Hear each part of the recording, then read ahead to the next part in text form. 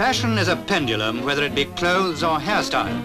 Sometimes it swings forward, and just to prove that it can also go back, we take you to the Hotel de Paris, Bray, near Maidenhead, where hairstylist Raymonde shows you what they looked like in 1920. Or could it be 1950? The uninitiated can never be quite certain.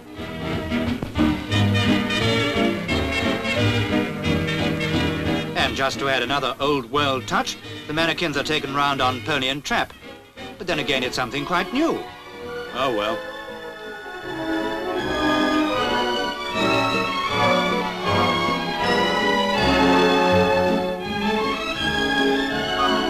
But here the emphasis is on hairstyles, and fashion dictates they should be short. The pony naturally agreed. Should you say that short hair doesn't suit your face, the answer is that probably it does. If you still persist, the experts say that fashion has no mercy on the exception. So don't say you haven't been warned. Anyway, the pony's doing all right.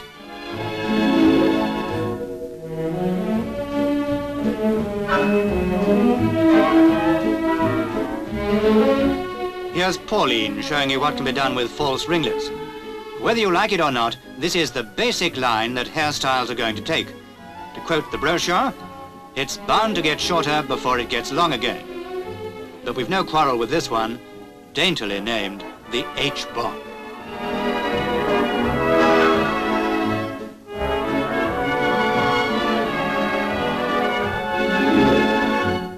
What's known as the Grafton cut, or as we knew it, the Eton crop, is the inspiration for all the styles on view, and the barber's crop of the 20s is elegantly superimposed on the 50s.